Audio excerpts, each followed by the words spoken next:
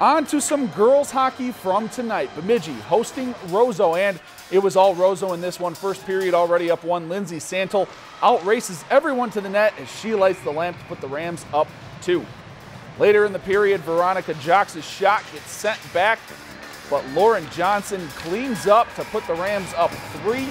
And then with just 43 seconds to go in the period on the power play, Lindsay Callis fires from the right faceoff dot into the back of the net. Rams go up 4, and they win this one tonight 8-0.